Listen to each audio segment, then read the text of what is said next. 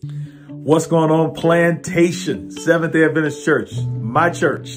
Y'all know y'all my church, right? This is how you're my church, because you guys are a winning circle chapter church. And that means that you guys are already a part of what I think is the most momentous movement of men of faith who are trying to win in the things that matter.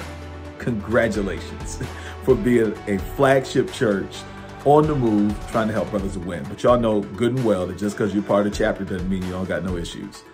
I mean, suicides on the rise with men. Marriages are falling apart every time I turn around.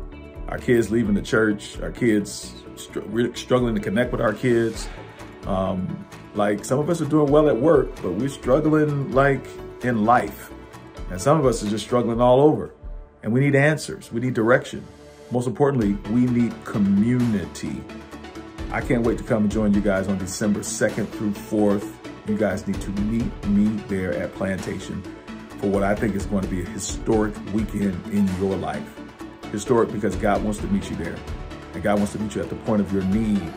And God wants to meet you at the point of your need by answering that need to the power of community. We as men need men to win in the things that matter. So I'm fired up about being there. I look forward to seeing you there. God bless.